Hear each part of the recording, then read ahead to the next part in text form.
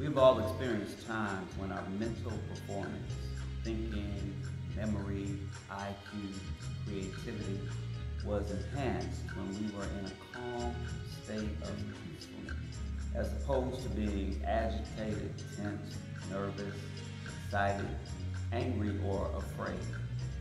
Living in this fast-paced technosphere, we don't often realize how much we rob ourselves of any quiet time or any sense of peace. The position taken by the wise African sages of old is that it is possible to be at peace in all situations of life, not only because it is possible, but because it represents our original and natural state of being. If you observe an infant, you can readily see that it has two typical states of being.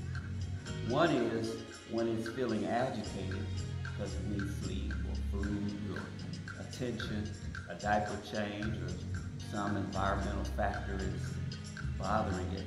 And the other is when all of his or her needs are met and there is nothing but calm and peace within.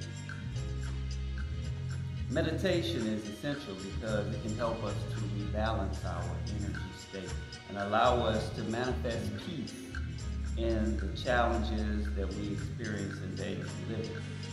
The ancient symbol used for the Kemetic principle of divine wisdom is an ibis standing for hours on one leg in a shallow pool of water.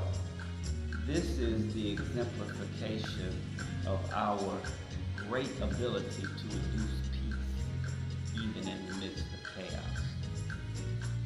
Read the comforting words of John 16:33, and then spend 5 minutes today using some form of water meditation. You can get a glass of water and drink it as you meditate, or you can sit by a bowl of water. Listen to the sounds of water, or whatever form of water you can connect with. But as you sit with the water, repeat these words. May the healing waters of peace wash over my mind, my body, and my spirit. May the healing waters of peace wash over my mind,